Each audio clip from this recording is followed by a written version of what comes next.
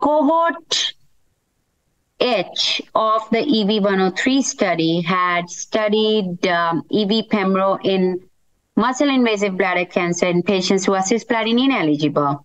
And the pathologic complete responses were seen in close to 40% patients. It was a very small cohort.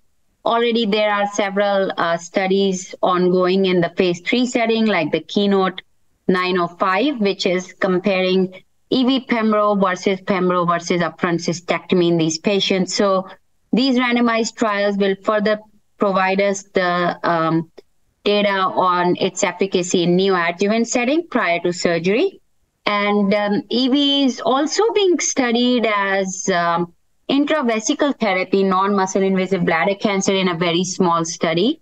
So all these are exciting opportunities to see how further it can be applied in different stages across bladder cancer.